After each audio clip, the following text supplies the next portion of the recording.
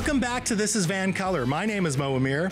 Our featured guest tonight is one of my favorite journalists here in Vancouver. You've seen her work in the Toronto Star, Vancouver Sun, Business in Vancouver, and CTV News Vancouver. She covers housing and city issues for the independent online news outlet, the Tyee. A Facebook friend of Mo Senior, she is Jen St. Denis. Jen, thanks so much for being on the show. Thanks for having me. So it's been 4 years since the BC NDP introduced the speculation and vacancy tax. And yet we've seen housing prices hit record highs, rent prices are still very high, and vacancy rates are low. So did the spec tax even work? Yeah, so that's an interesting question. It kind of depends on what you mean by work. So yeah, the BC NDP did introduce this speculation and vacancy tax back in 2017. It was kind of amongst this big collection of taxes that were supposed to calm down the housing market. So there was a foreign buyer's tax. There was this thing called the school tax that kind of applied to properties worth over $3 million, and this speculation and vacancy tax. So you're right that, right now, during the pandemic, we saw this huge, another real estate price spike. It kind of happened again after it happened in 2016. Right. But in between that period, we did actually see real estate prices calm down quite a bit. We saw especially in the high end, we saw the prices fall. We saw the rental market kind of ease up a little bit on that really tight vacancy rate. And we actually saw rents, rents never went down, but they stopped increasing in that really rapid amount that we were seeing before. But then the pandemic came and it kind of erased all those gains. So a couple of economists recently looked at the speculation and vacancy tax, and they found some really interesting things. They did find that it did have an effect on that sort of calming of the market that we were seeing before 2020, before the pandemic. They also found that it pushed a lot of units into the rental market. They found it pushed 20,000 condo apartments into the rental market, which is actually really significant.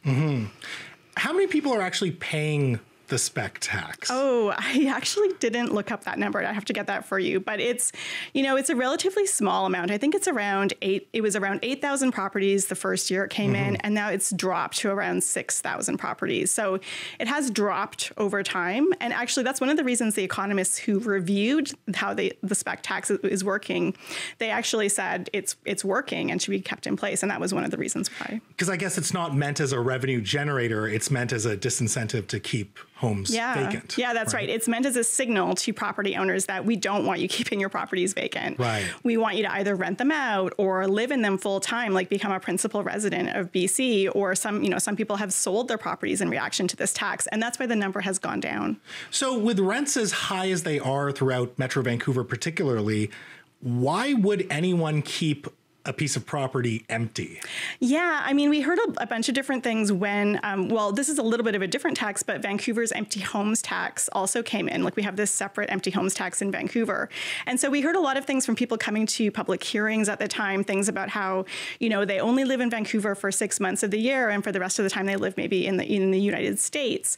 We heard people, I live in the Sunshine Coast, and I keep an empty apartment here just to live in on the weekends, maybe when I come in to the city to see friends or go to a doctor's appointment or something like that. So, and some people were saying, I know I have friends or family who keep their investment condos empty because they perceive that having a renter would damage it and lessen the value. So it is purely an investment. So those are some of the reasons that people were keeping them empty. Somehow I feel like those people will not generate a lot of sympathy when they come up with these reasons for why they keep their homes empty.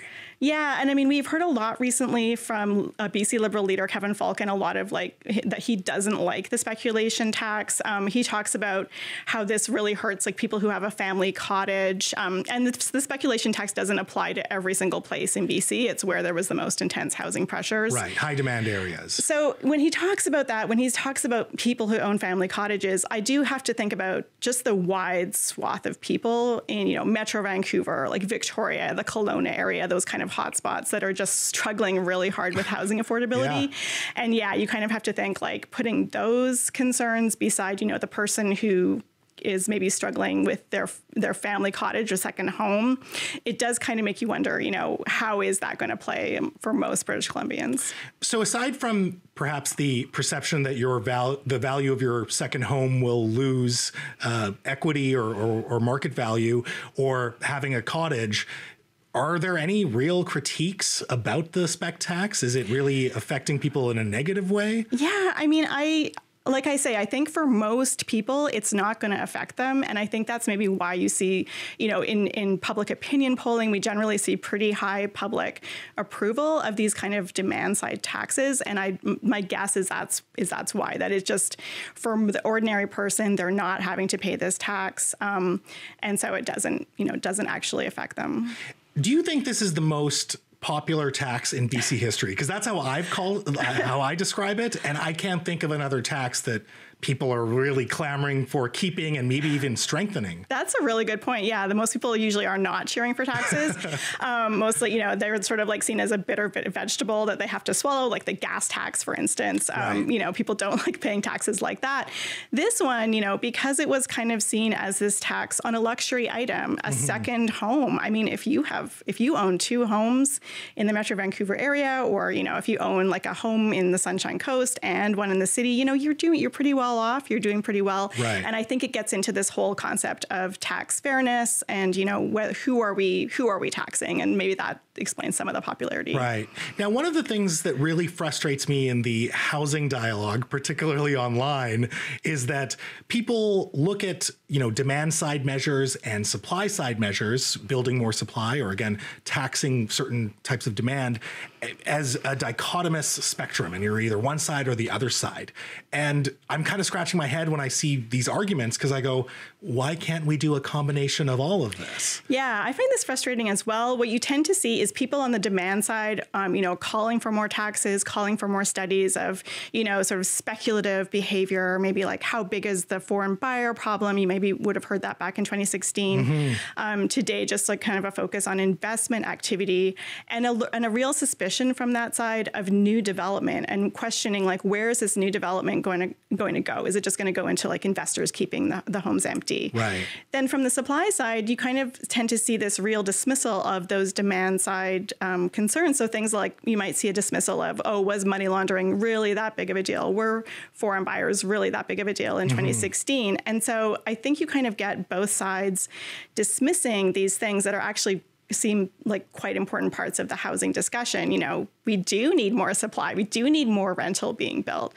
And foreign buyers were a big impact in 2016, maybe not so much in 2020 when the real estate spiked again. But that speculative activity was something. And we kind of see that with the speculation and vacancy tax, that, it did seem to be a needed signal to property owners that, listen, there is actually a cost to society when you keep your property empty. It just frustrates me when the demand side advocates go, see, we're building record amounts of homes and housing prices are still up. And then the supply side advocates go, look, you have your foreign buyers tax and your spec tax, and we have record housing prices. Like they're kind of entrenched in this argument that no one will ever win. It does seem like people are really locked into those two positions. And I would kind of plead with people to kind of consider the other side maybe just a little bit, because I do feel that you need both of those things. Well, hey, Jen, you know that I'm a big fan of your work. You know that Mo Senior is a big fan of your work. So I appreciate your time tonight. Thanks so much. Thanks, Mo.